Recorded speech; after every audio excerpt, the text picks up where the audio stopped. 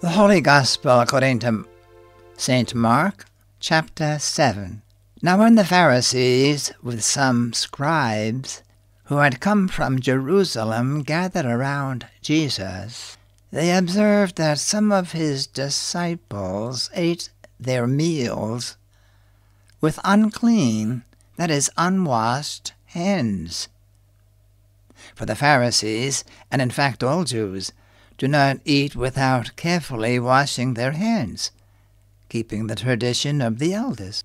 And on coming from the marketplace, they do not eat without purifying themselves. And there are many other things that they have traditionally observed, the purification of cups and jugs and kettles and beds. So the Pharisees and scribes questioned Jesus, "Why do your disciples not follow the tradition of the elders, but instead eat a meal with unclean hands?"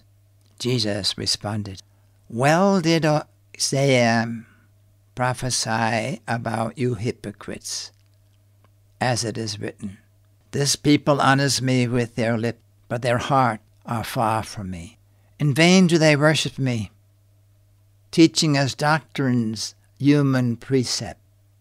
You disregard God's command, but cling to human tradition." Jesus summoned the crowd again and said to them, "Hear me, all of you, and understand. Nothing that enters one from outside can defile that person, but the things that come out from within are what defile. From within people, from their hearts, come evil thoughts, unchastity, theft, murder, adultery, greed, malice, deceit, licentiousness, envy, blasphemy, arrogance, folly. All these evils come from within, and they defile."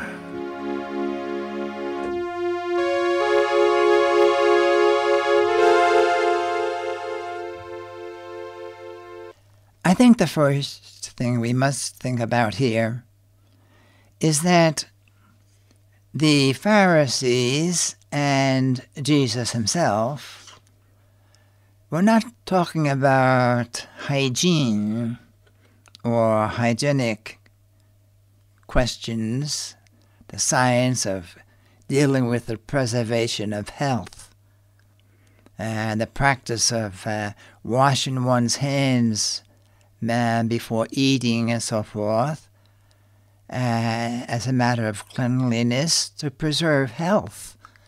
That is important, but that is not the question here at hand. The question here is of a religious nature. The ritual of washing, which is a tradition handed down from the elders, the Jewish elders.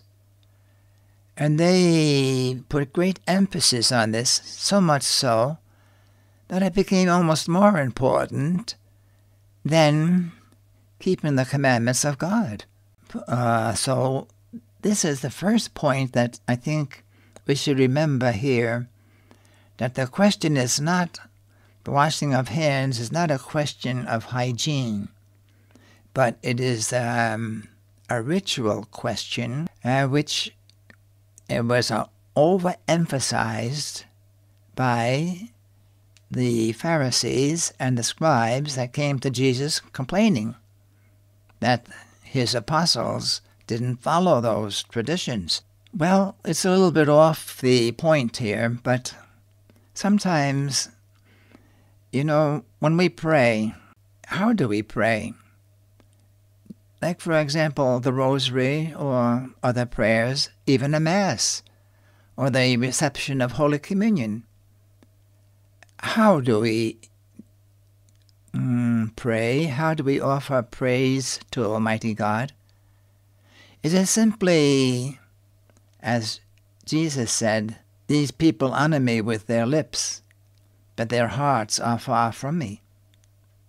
And does that ever apply to me? To each of us?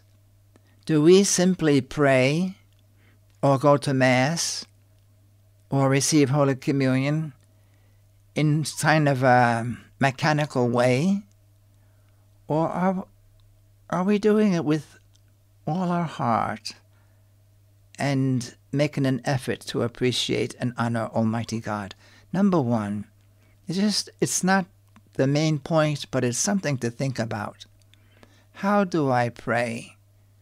Do I really put an effort into praising God from the heart?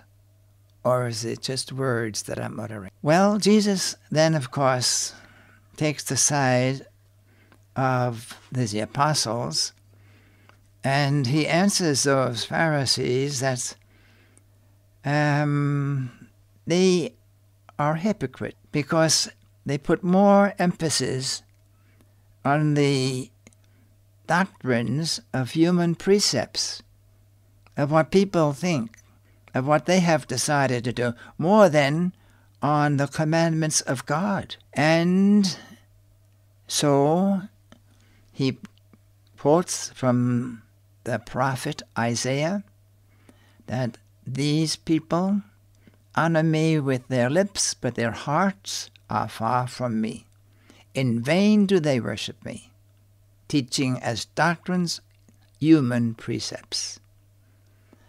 So he kind of scolds the Pharisees and the scribes because they're putting the emphasis on the wrong place.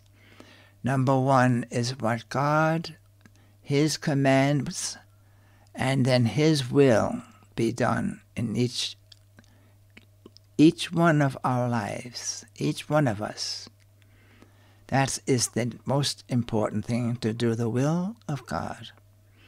And Jesus goes on then to say, it's not so much what goes into the person, but how the person is eating or what he's eating, but it's the things that come out of the heart.